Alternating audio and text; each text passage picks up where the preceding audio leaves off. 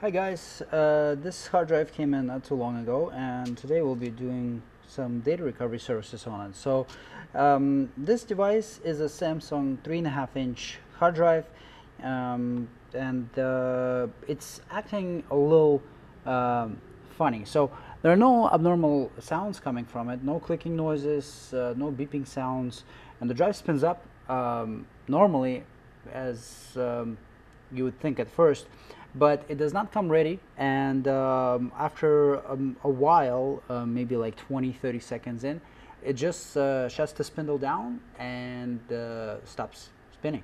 So what are we going to do today is we're going to troubleshoot this and try to recover it. I think this unit has really good chances to give us the data, hopefully in as its shape without having to replace heads on it, even though I do have a donor for that. First things first, I'm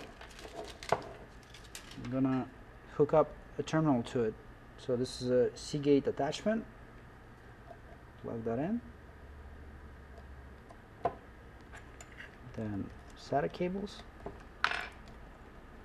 and power. This is currently hooked up to channel number 1. Let me just have the mic right next to it so you guys can actually hear what's going on. So power up.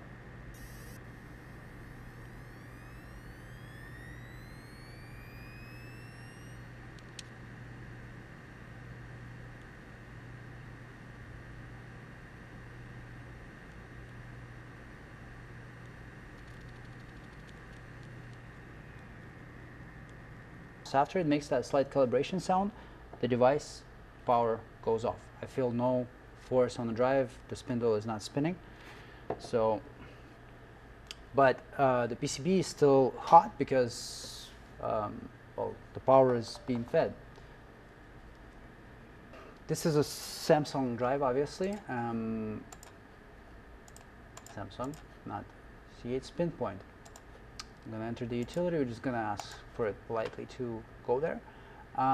Based on the model, I do know that this is the HD 103SJ, belongs to F3, and this message here that comes up, it tells us quite a good amount of what's going on. So utility start. So this problem, it's a pretty common problem for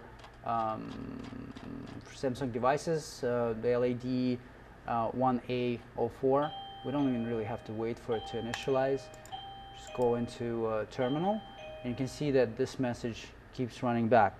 The solution is already part of the utility, and we just have to take necessary steps to correct it. Unlocking at LED 1AXX error. I'm going to run this feature.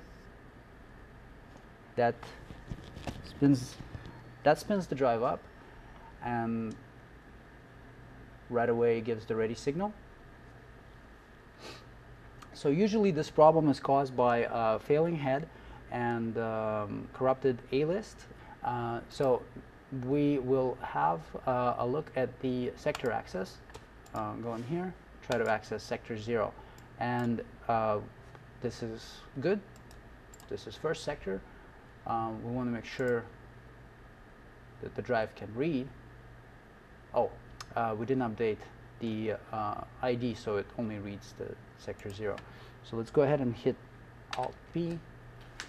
So our proper ID comes up, and the proper size comes up. So now in the sector edit, we actually know what the last final LVA is. I'm going to go ahead and try to read that. That reads also well. And therefore we can actually perform a head test to see if heads can read. So this is head 0, and I'll just let it run for a while. Head 0. I wouldn't be surprised if one of those heads is not performing as quickly, but we may get lucky and the head may just start to develop issue, and it already corrupted the A-list because of that. So that's head 2, or head 1 I should say. Starts with head 0, head 1, head 2, and head 3. This is the head 2, and it's the third one in the sequence. There's our bad head, head number 3. So the head number 3 is going to be the problematic one. I'm not going to force it to read further, but in this condition, the drive most likely will require a head replacement to be done on it eventually, but we don't want to start off the procedure with it yet. Maybe we'll get lucky and get the needed information in as this condition. So how do we go about it? First of all, we need to address a couple of issues here. And the issue number 1 is that since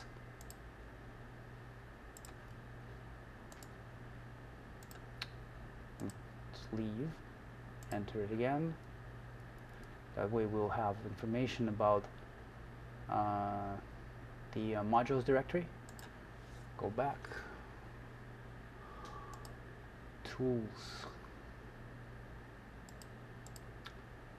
Modules table. Now we have it. Let's read the modules. The module 13 is the A list, and that's the one that's got some corruption in it.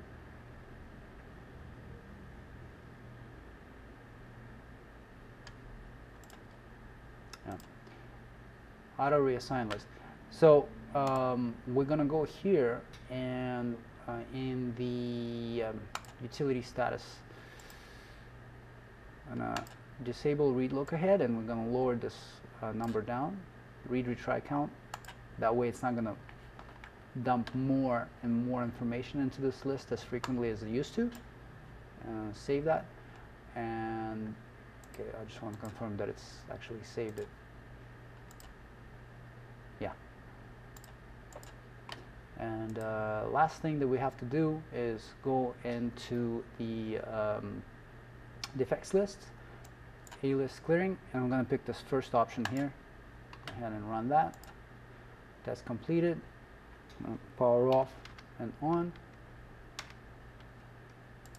and that should give us access to the drives.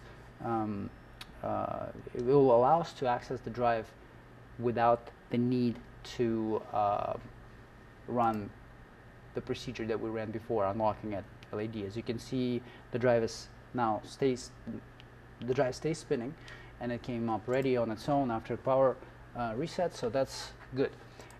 Just quickly gonna double check again access to the user area, and it's got first sector access and the last sector access. Now we just have to go ahead and start the task.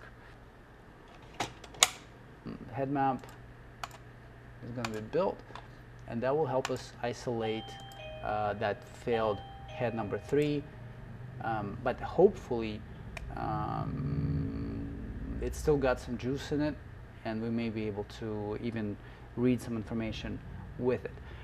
Working with the drive that has one or more than one dead head but still gives access partially to the content, best strategy is always to capture the directory and build a virtual boot for it and go from there, because that way you at least know where the files are located. You don't not blindly imaging the whole thing to find out what the results are, but you will actually be able to target specific parts of the drive sometimes, which is what the client would need. If it's like a operating system disk, it will have a user profile. They don't really care about everything else, so that would be working out pretty well if we can capture the MFT record if this turns out to be like a Windows-based hard drive. So let's go ahead and see that.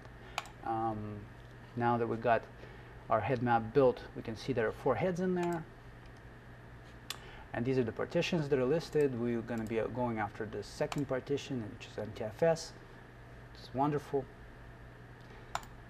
We want to build a map of MFT, and we want to image that MFT map. You can see most of it falls on, I'm hoping head 3 is not involved in recording that MFT record at all. The beauty about Samsung drives is that their heads actually run for a really long time before they have to switch. So with head 3 being the last head involved, our MFT record belongs to only head 0 and 1 entirely, and that's 1.6 gigs, which is pretty big. On any other hard drive, we would have a gap, but this was good enough. and now we're going to switch it to work with copy only and have it scanned. So once we scan it, we can actually select specific folders and work with those folders directly. That's the beauty about working with head maps and building maps and submaps during imaging process to eliminate unnecessary time that was going to be wasted and potential risk of killing the drive prematurely by imaging the stuff that the customer is not interested in. So I hope you guys learned something new. This was pretty straightforward procedure, but it would completely lock you out if you didn't know what you're doing. It would completely prevent any type of access. Data recovery software would not be able to help with this. So work with service area was necessary in order to get access to this device. And that's what we just did. So thank you very much for watching. I'm going to go ahead and monitor the process once this MFT table is scanned, and hopefully there's still some tiny bit of life in that head 3. The MFT table was scanned now, and 357 gigs had been selected, and that's what we're going to be concentrating around. And as you guys can see, head 3 is performing quite well, 77, 78 megabytes per second. That's pretty much as high as this drive is gonna get up to. So overall, I'm very pleased with the performance of this device. Looks like it's a completely successful case at this point, and everything should be recovered in approximately hour and 11 minutes. That's from whatever I was missing to this point out of the image, because we're right now only concentrating on head 3.